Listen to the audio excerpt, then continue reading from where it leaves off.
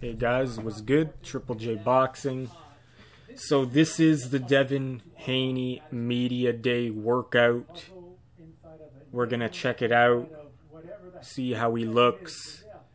Ryan Garcia's Media Day workout is on Tuesday. It is not today, so we're going to have to wait until next week for that one in Dallas, Texas. This one's in the Wildcard gym, Freddie Roach's gym, where Devin Haney trains quite a bit, actually. So, yeah, he's doing a little bit of shadow boxing here. Now, Media Day workouts, they don't really mean that much, to be honest. It's just more of a promotion to get you, just so you can see how they generally look, to get you hyped up. But, like, Devin's got his shirt on. We already know he's ripped, though. That's the thing, because of social media. I feel like back in the day, the Media Day workouts held more, like, you know what I mean? They held more to them because there wasn't social media to really see exactly how they were doing. So you would really look forward to the media workout. But now, like, everyone's filming everything these days, like their own social media. So you kind of already generally know how they're doing. But, yeah, it's like, still, though, I like to watch them. Gets you more hyped up, I guess.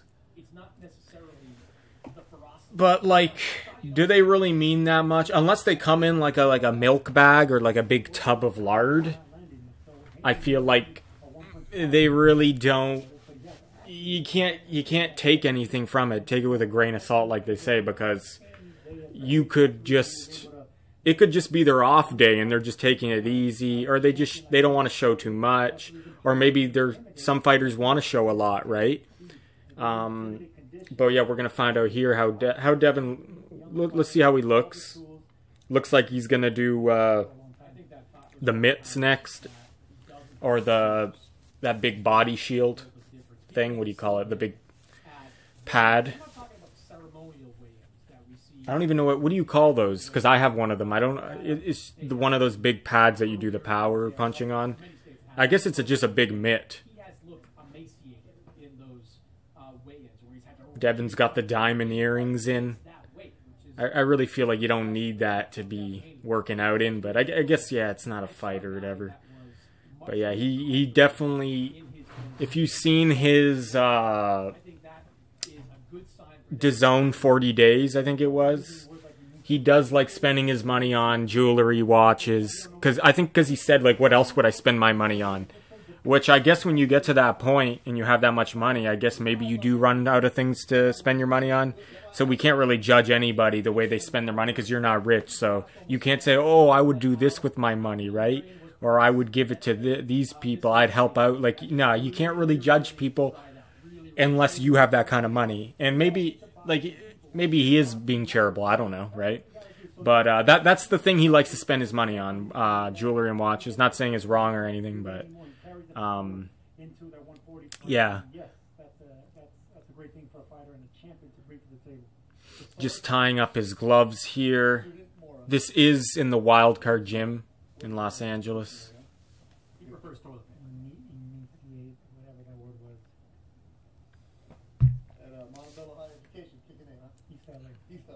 Yeah, so Oscar De La Hoya is here as well at the Wildcard. Bill Haney's there.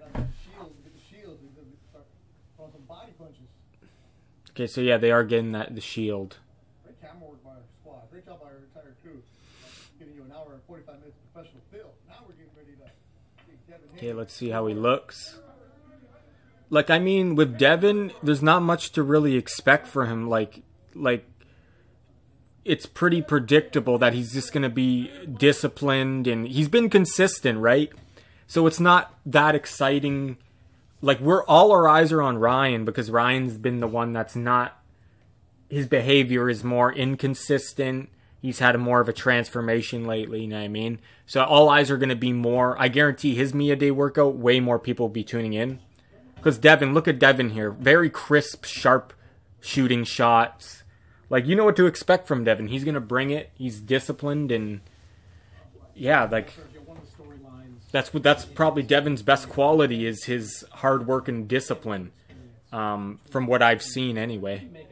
and he's just technically sound. But obviously his disadvantages are maybe he doesn't have the same dog in him as like a Terrence Crawford or a Gervonta Davis, right? Guys that not only are sharp and can box, but they're going for the kill like a dog. I feel like maybe Devin doesn't have that killer type instinct, which that's not his style, but he's never shown to go in for the kill when someone's hurt. But yeah, maybe that's just his style. He plays it safe. That's what he does best, right? Whereas Crawford or Gervonta, even Ryan, they have that. They obviously have more power, right? And they will use that to their advantage. And they have more of that killer instinct. They don't play it as safe. And I bring up Terrence Crawford because he boxes just as well. I bring up Gervonta Davis because obviously they all have their own different style and different body frame. But both Terrence Crawford and Gervonta Davis are a good example because they are very good boxers, good movers as well, but they have that killer instinct. And I feel like that's the one disadvantage of a Devin Haney, which could be to his benefit, though. It's not necessarily a disadvantage because it's working for him, but I'm saying if I had to pick like one thing that he's missing, I guess, right? He's missing that dog that goes in. The dog in him, I'm not saying, when I say the dog in him, I don't mean like he can't take pain or he won't dig down. I'm saying he doesn't have that killer instinct like these other guys, but maybe he just don't have the power, so you don't have it, right? But Devin does a lot of things good. Like he's very accurate, very sharp, and like I said, his discipline is very good. And a lot of people, they bring up the Regis Prograde, how he dropped him. Oh, he's got power all of a sudden, and they try to contribute that to him moving up in weight. But I think not only I do think the weight helped Devin Haney, but I think it's more of like, I would say it's more.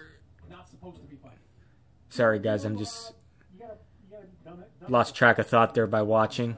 Yeah, Devin's looking pretty sharp. He's looking pretty sharp. Yeah, so it's not. Oh yeah, this is what I was gonna say. So it's not that like the weight obviously did help him feel more comfortable, but I don't think that's where he got the power from. A lot of people are saying that. Oh, he's got power now because he moved up. No. He's got power. It appeared like he has power because he dropped Regis Prograde, because Regis Prograde was so below him in a level, and like levels below him, that he looked like a total amateur. It was like a sparring match. One guy was just so many levels above that it made it appear like the guy had more power because he dropped him, but he dropped him because he was landing so clean on a guy who was very slow-footed, and he was just, it's like a professional fighting an amateur, essentially. That's what it would look like. It looked like Regis Prograde was a sparring partner for Devin. Let's be honest here. And like I said, that's actually makes Devin look good. But I'm saying, though, I don't think it was power that dropped really Regis Prograde. It was more technique. And, you know what I mean? Like, it's like if I go in, I'm the strongest like guy in the gym, but I have no experience, and I fight a guy who's a pillow puncher. If he lands clean, he might draw me because my positioning's off. I don't know what I'm doing. So, like, there might be flash knockdowns, and that's essentially what happened. It's not like he really hurt Regis. It's just Regis had nothing for him. But that's my opinion on it, guys.